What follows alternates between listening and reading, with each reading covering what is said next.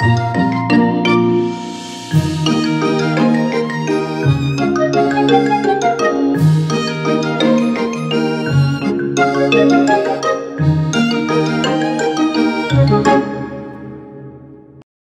nizinne to papugi bardzo odporne i łatwo adaptujące się do nawet bardzo wymagających środowisk. Jednak opiekunowie tych pozornie niezbyt wymagających papug powinni zapewnić im możliwie najlepsze warunki. Jeśli chodzi o żywienie, to podajemy im dobre mieszanki dla średnich papug. Można to wzbogacić nieco grubszymi ziarnami, ale naprawdę w niewielkich ilościach, dlatego że podawanie zbyt dużych ilości nasion oleistych, nasion, które są bardzo kaloryczne, powoduje u tych ptaków otyłość, która prędzej czy później będzie skutkowała chorobami. Ponadto należy zapewnić im duże ilości zieleniny, owoców, one to uwielbiają. Oprócz właściwego pożywienia, niezbędne dla mnich nizinnych są dostarczane im regularnie świeże gałązki drzew liściastych. Papugi uwielbiają rozdrabniać je, zdzierać korę, zajadają się pączkami. Jest to bardzo dobre dla ich zdrowia, zarówno psychicznego, jak i fizycznego. Ponadto, tak jak wszystkie papugi, uwielbiają się bawić, dlatego konieczne jest dostarczanie im różnego rodzaju zabawek, które ptaki te uwielbiają. One są bardzo inteligentne i wszelkiego rodzaju zabawki, które wymagają jakiejś kombinatoryki, wykazania się dużym zasobem inteligencji, są uwielbiane przez te właśnie małe, ale bardzo, bardzo inteligentne papuszki. Yellow? Good boy. Which one blue? Good boy. I know which one green. Good boy. Yellow. Good boy. Mnichy nizinne, jak wszystkie papugi, a przede wszystkim konury, uwielbiają kąpiele. Dlatego trzeba im zapewnić możliwość zanurzania się w wodzie, kąpielówki, miski. A jeżeli tego nie robią, to polewajmy je 2-3 razy w tygodniu ze zwykłego zraszacza dla kwiatów.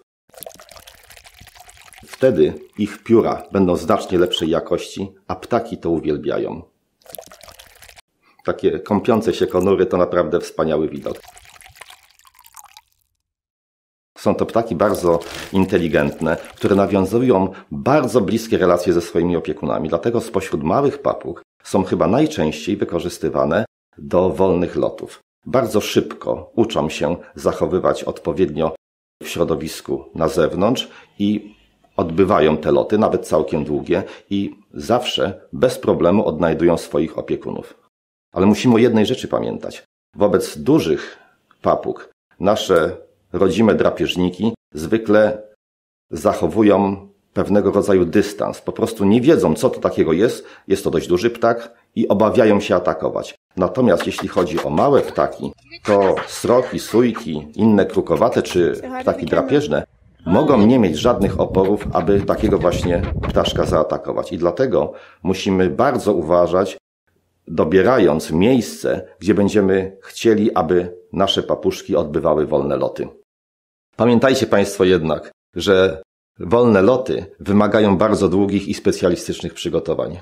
Że nawet jeśli nasza papuszka na co dzień fruwa swobodnie po całym mieszkaniu i zawsze przylatuje do swoich opiekunów, to ta sama papuga, jeśli znajdzie się na zewnątrz, jeśli będzie to wiązało się z dużym stresem, jeśli nigdy wcześniej nie miała podobnych doświadczeń, to może po prostu odlecieć, a poddana ogromnemu stresowi nie będzie potrafiła wrócić.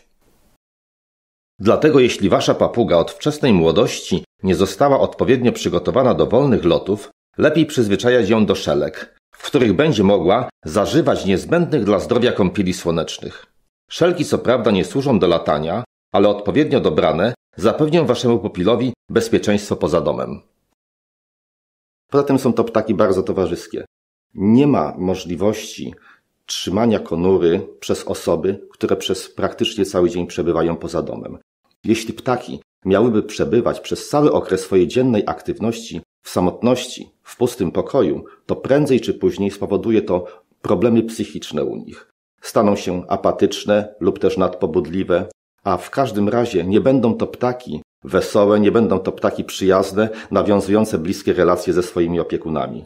Takie ptaki będą sprawiały tylko problemy. Dlatego pamiętajmy, decydując się na takiego ptaka, aby zapewnić mu możliwie jak najwięcej wzajemnych interakcji, aby te ptaki przebywały wśród ludzi, a nie same w pustym pokoju.